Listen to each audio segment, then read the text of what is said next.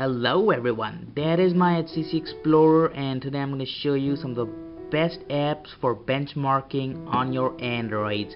So let's get started. First app that we're going to review is Antutu Benchmark. I know you must have heard this name, many times before, but here once again guys. Okay, so now this is pretty much a reliable it gives pretty much correct score, and this is one of the best benchmarking applications available on the Google Play. Now I have already benchmarked my phone and I got 3290. It's pretty much fine for this phone.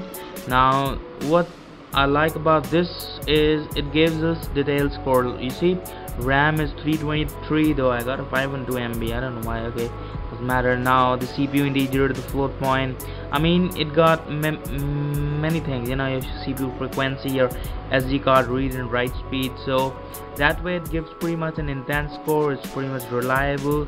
So this was the first one, and you can even do instead of the testing everything, you can do a custom.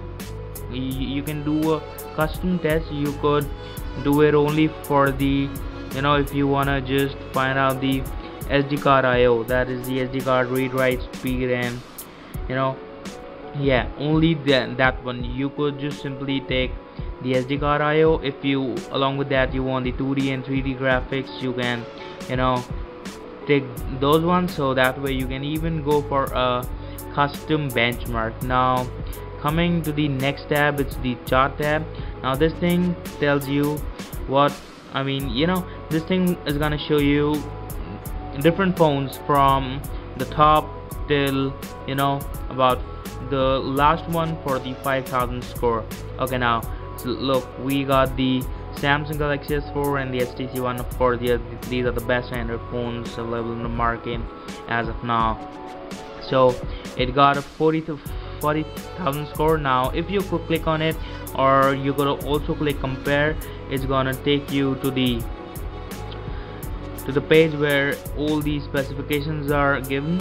So that way you could just see them, and just before buying you could just check it out, you know what I mean. Or else you could just click on compare, and there you go, boom, see, it compares your score, your detailed score, your SD card write speed, your 2D, your 3D graphics with the phone you have chosen. In this case it's the Samsung Galaxy S4. So that way you get pretty much a decent and a reliable comparison. See, it's kind of pretty good app. Okay, now it even supports a bar chart, which is gonna show you see, you know what I mean. Okay, so that way you can even that way you even get a bar format for the comparison. And you see my device is last, it's just 3290. Anyways, let's get to the next app, and that is Billion Counter. Now this is pretty much a basic app, pretty much just like it's like a poor man's benchmarking tool, you could call that. If you don't have that much data left to download those hefty apps, you could download this one. This is approximately 200 something, 274 KB. I don't remember it exactly, but it's something close to that. Now you could make the CPU count to 1 billion, 1 million, or you could add in a custom number, your own choice. Let it be 5000. Oops.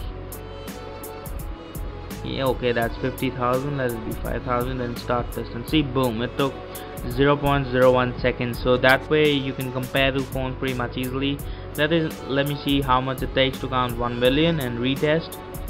You see, 0.246 seconds. So that way it's pretty much a cool, and even this one is kind of a pretty much reliable app to download to compare your phones. Now the next one that I'm going to show you is Boot Benchmark. Now as the name suggests, it's benchmark which is going to calculate the boot time that your phone takes. Now right now it was the first time when I run this app, and it took about 40.79 seconds to boot my Android. I don't know if my camera is kind of zooming in properly, but I hope you guys can see right there, 40.79 seconds. Now there are different kind of stuff that's pretty much like the inner Android stuff. The yellow line shows running in user mode, whereas the blue line shows running in kernel mode.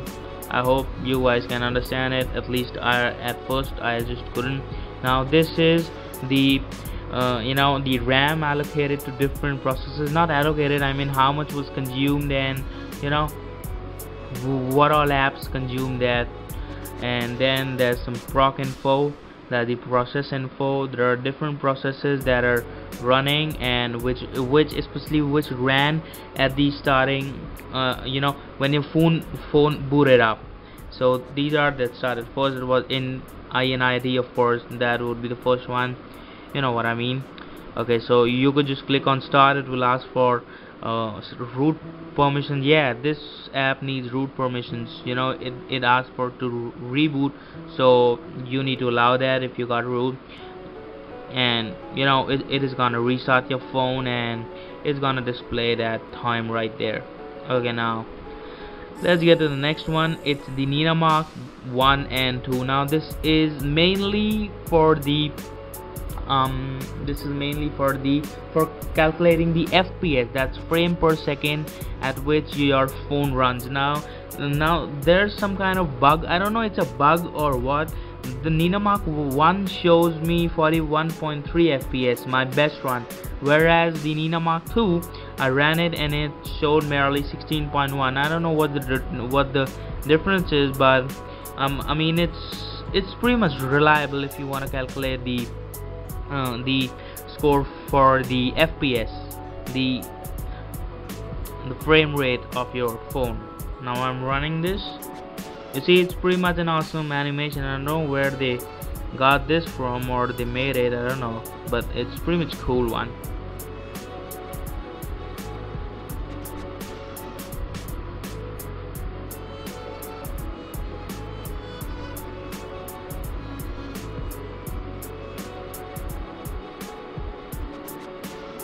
You see, it's really an awesome animation, and the scene is pretty much cool. Nothing's untouched. Nothing happens actually. And there you go, 41.6 FPS. That is my probably the best one.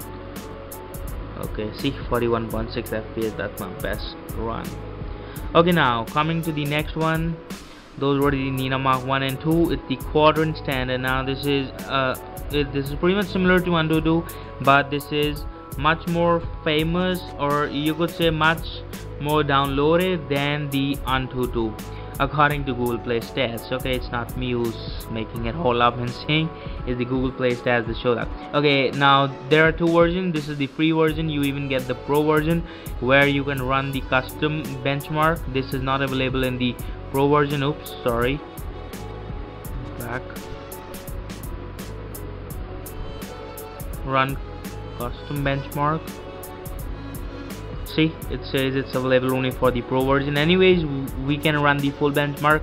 Now it shows your CPU, your memory, your IO stats. That was pretty much the SD card read-write speed, according to me, and then your 2D graphics and your 3D graphics. So that way it also gives pretty much an intense and a reliable score. Now let it complete. I haven't tested it even once after downloading it. Okay, so this is testing. I'll skip the video so you don't get this boring part of the video. Okay guys, don't worry.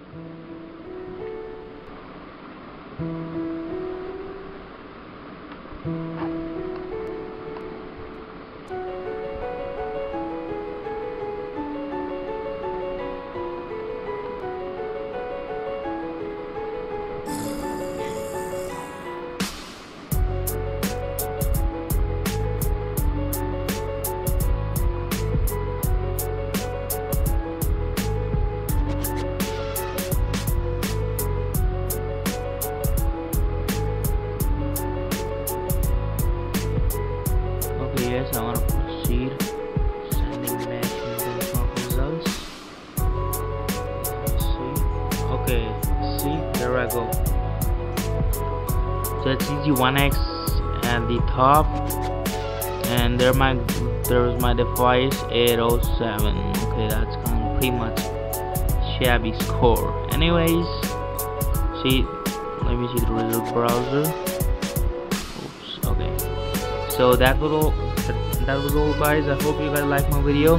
Do subscribe to it, comment, and if you got any queries, and what else, give it a thumbs up, and there might be a subscribe button on my channel. Go visit it. It will just take about 2 clicks guys. Seriously, I mean it, 2 clicks, one to my channel and one for the subscribe. So go guys, go ahead, come on, it really encourages me. Thanks for watching it. Stay tuned for more videos. I'll meet you in my next video. Bye bye.